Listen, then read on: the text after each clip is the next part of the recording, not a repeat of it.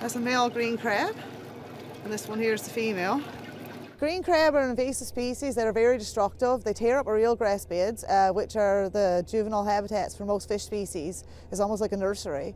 So, I mean, if you got those guys coming in destroying the nursery, I mean, what happens to all the baby species then? And not only do they tear up the eelgrass, but they'll actually go after the other species. I've seen them destroy salmon, I've seen them go after lobsters.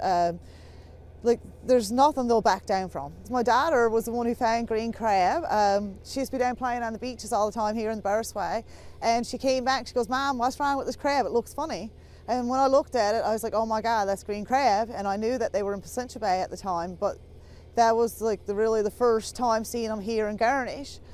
So then we started contacting DFO. We got some green crab pots sent out to us, and for the last 7 or 8 years now, we've been fishing green crab and trying to help combat the problem we've got here with the green crab in Fortune Bay. And I've also been coming up with markets for green crab. So there's a lot of really good nutrients. Green crab actually can contain a lot of protein, calcium, omega-3, any fatty acids that are essential to humans. I mean, you pretty much find it in a green crab. I've got markets with it for human consumption, and I've also been making dog treats out of it. So I've been utilising it to feed my dogs and my friends' dogs.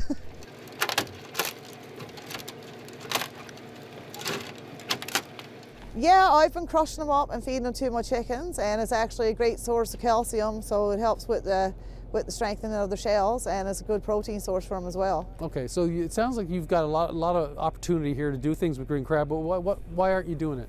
Pretty much, I just haven't been able to get the go-ahead by DFO and the government. I mean, that's the only thing holding me back. I mean, right now I'm in the process of trying to get permits to send a small shipment to Asia of frozen green crab, just to actually get it into Asia, just so that we can start trying to work on getting the ship back and forth between there. Our government and DFO is just not proactive enough.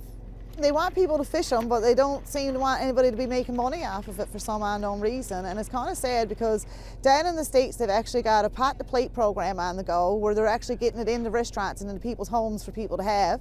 And Nova Scotia's been using it as a bait source for lobsters, so you can buy a crate of green crab up there for $100. And then, like, say you got PEI who's working on doing a soft shell green crab, because I mean, soft shell green crab are a delicacy. So I'm hoping by getting the processing license, this will be another level to help me push the government to give me and my husband the rights to be able to fish the green crab and to process the green crab here in Newfoundland.